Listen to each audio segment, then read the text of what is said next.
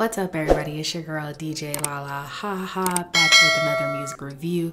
Today I'm going to be reviewing No Thank You by Little Simz. This album was released on December 12th and has 10 songs. A little bit of background: Little Simz is a British MC ever since 2016, 2017.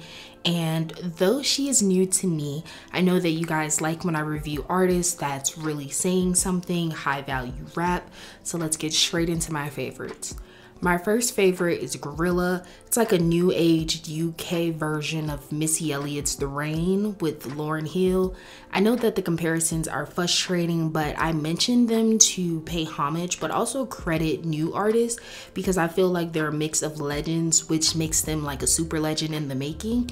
My second favorite is No Mercy. She came in hot talking about the rat race and our worth as people. I really like her flow and delivery, and the lyrics are definitely top tier. My last favorite is X. I feel like this reminds me of Jesus Walks by Kanye West, and that this is like a free from the matrix kind of flow. Overall, I like her. I think that she's talking about things that I think about and witness myself. Comment below, have you heard of Little Simz? Have you heard this album?